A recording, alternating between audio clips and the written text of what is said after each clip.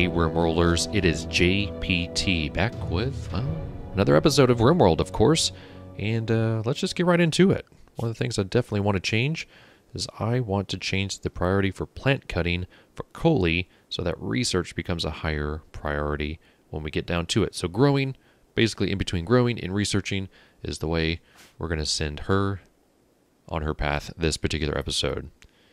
Josh doing the good business of getting these floors down so that our things can keep cranking out power. Of course, we've got stored power here. We've got two coolers going on. We got our cooler way over here, keeping things at 77 degrees. But you know what?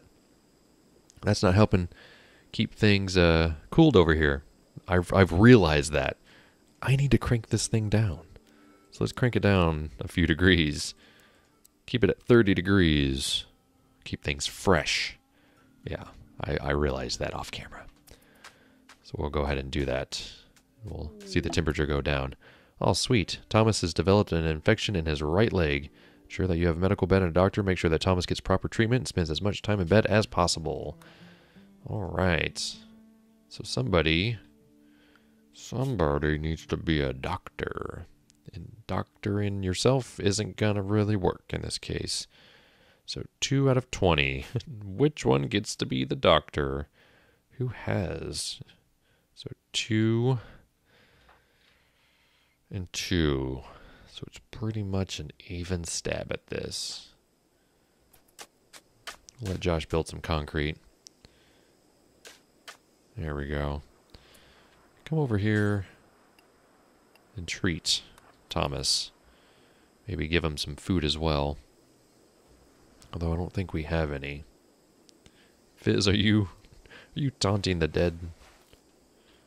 There we go. Are you doing better? Oh. You got a cobra bite. That sucks. Oh, and Thomas is doing better. Yeah, get back in bed. Get rid of that infection. We need you to fight another day. Really need somebody to get up and research, but that doesn't seem to be happening. What are you doing? Oh, you're sewing. And now you're researching. So there you go. That's how the research bench works. You can kind of see that. You can kind of see it ticking away too. So it's more than 1,800 seconds. I'd say it's about 3 seconds. So, you know, you can do the mathematics to see how long that's going to take. And that's not it. That's in double speed mode. So that's kind of scary. It looks like the way we put this steel bench down, you were going to cut off one of these. So let's go ahead and remove those plans. Oh, somebody's in a poor mood. Freak me out for a second.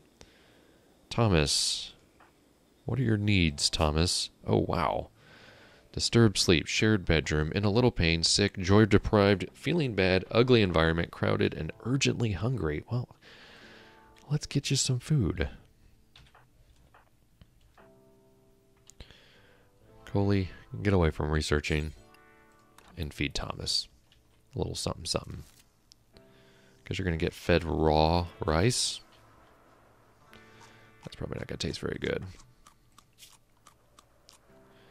But at least you won't be hungry. You're still hungry.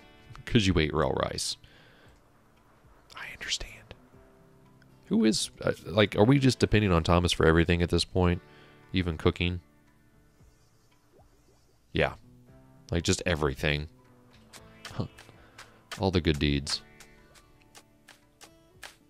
So here we go. Keeping these things going. I guess since I'm standing in front of it, it affects it as well, but I never even thought about that until now. It is what it is, I suppose. Yeah, we have low food. This is dangerously low. Severe illness. Oh, good. Ah, malnutrition. That's great. Extreme untreated. Oh. Every colonist, the female gender smiles with contentment. Nice. Some distant engine of happiness is stirring. It is projecting a powerful psychic drone over this entire region on a frequency that only seems to affect the female gender. For a few days, some people's mood will be quite a bit better. Well, not the ones I want to. So he's going to build that orbital trade beacon. He's just going to keep going back and forth, it seems like, the long way. Although, go ahead and treat Thomas a little bit. Let's try to keep you going. Harvesting rice plants. Oh, thank goodness. Get that rice. There we go. Oh, don't eat it. Oh, you jerk. Now, what is your... Okay, your food's not terrible. There we go. Okay, so what are you doing now, Josh? You're consuming rice. No, no, no, no, no, no, no. Feed it, Thomas. You can starve a little bit. Man, we're suffering a little bit, aren't we? Corn's got to be close. There we go. Got you some food.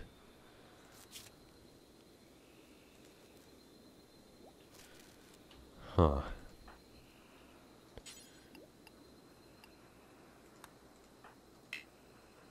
Is incapacitated. Yikes. That's scary.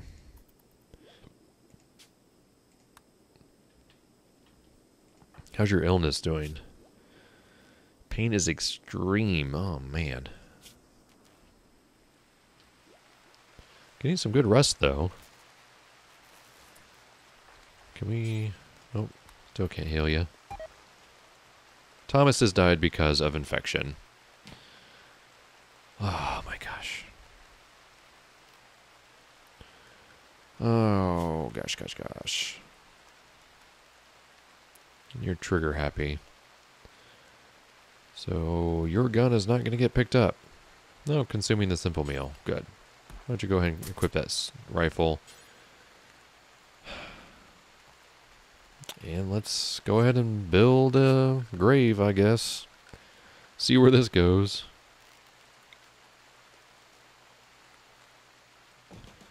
Ay, ay, ay, ay, ay. Thomas, you were a good one. You were a good one. And before you rest, strip them and haul them. No, no, no, no, don't put them there. Yes, bury Thomas. Ugh. This sucks. This sucks. Yes, I understand. Poor mood, Josh. Starving. I understand. But I got you a t-shirt. Oh boy. Josh has broken down and is wandering around in a daze. Oh boy. This is not working out at all. Growth rate is 100%. 56. It's all ready to harvest, so why aren't we harvesting this stuff? Oh my gosh. We're never getting Josh back. Wait, did he strip down naked? No, he took the shirt off. He's like, oh, I don't want this shirt. He's a psychopath, so that's good. Oh boy. This could get interesting. Night couldn't come any sooner, Coley. What are you doing? Harvesting rice plants. Good, good, good. All of them, please. Look at that. We were that far away. It's our biggest problem, and I don't see why power is being such a big pain in the butt.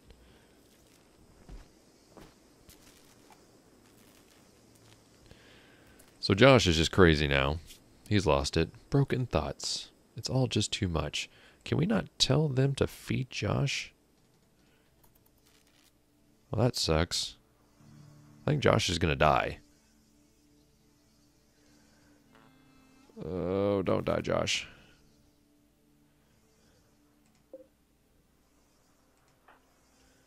He's just wondering. Huh. Josh is no longer dazed. Yes. Yes, cook the rice, then eat it. There you go. There you go. Now you're feeling better. Oh, that was real scary there for a minute. You are still naked, though. I fully understand that.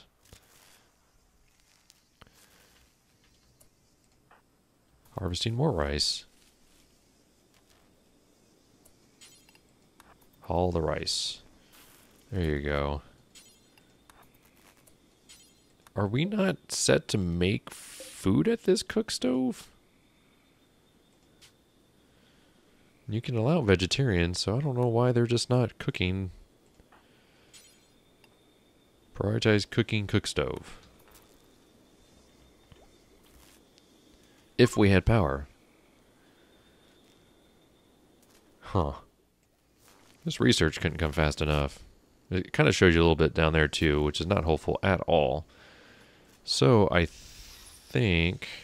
Oh, good. We got our orbital trade beacon. Need the comms console to work properly. So he's going to mine that steel. Maybe I'm just not connecting things properly. Seems like I should be.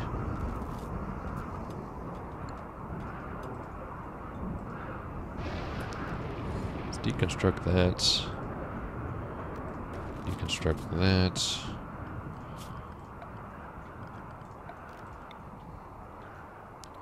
I mean, I'm running some pretty long conduit, but it should be okay.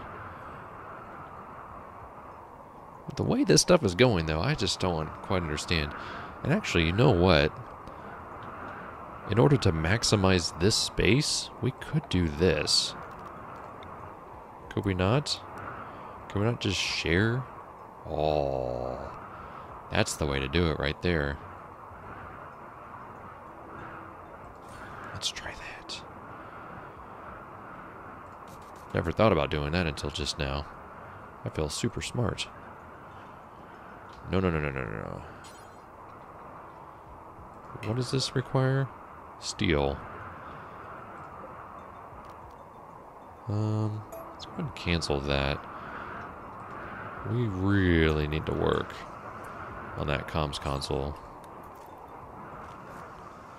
More than anything else at this point. Okay, so we need 50 more.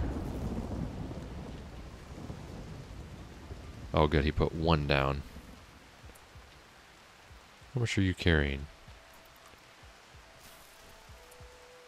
So we have enough. You are not resting until we build this thing.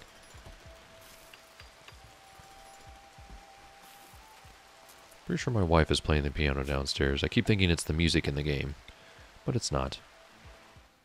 Does that power now? Good. Let's cancel that. Call the combat supplier. Okay. Woo. So we could buy medicine. What's this do? Like buy all of it or buy one? It's interesting.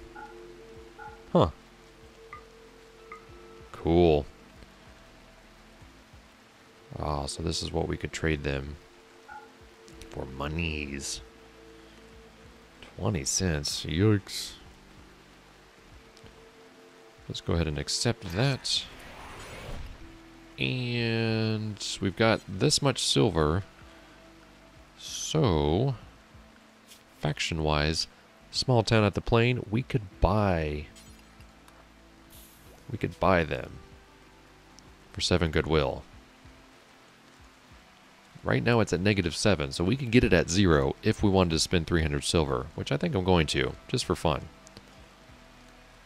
Now they're at -1, which is strange because -7 plus 7 is 0. But I guess it rounds down. But now they're 6. So they like us. They really, really like us. So there we go, Outlander Town. We could do the same thing with them, but it would take us a little bit. But now we have at 201. Sylvester Interstellar has left comms range. This is the name of the guy that's developed the game, actually, which is pretty cool. Not, his name isn't Sylvester Interstellar, but you get my drift. So really not in a good place at the moment. Thomas died, and it's just man and woman. Oh, let's see, 23 and 46. Yeah, it's that double down age thing. So there's probably not a whole lot going on here. Let's go ahead and haul that corn off. I don't care if you haven't been sleeping very well. Is this frozen? It's refrigerated, so that's good. Group of small town at the plane are visiting the colony. Good deal. They're bringing us food. I mean, we can always be hunting animals and stuff too. I realize that. I mean, it's when you get into situations like this, you kind of just forget what you're doing, which kind of sucks actually. Repulsive barrack. Disturbed sleep, shared bedroom, in a little pain, ugly environment. I think I just need to set one of them to actually clean. Let's just get a bunch of clean freaks on board.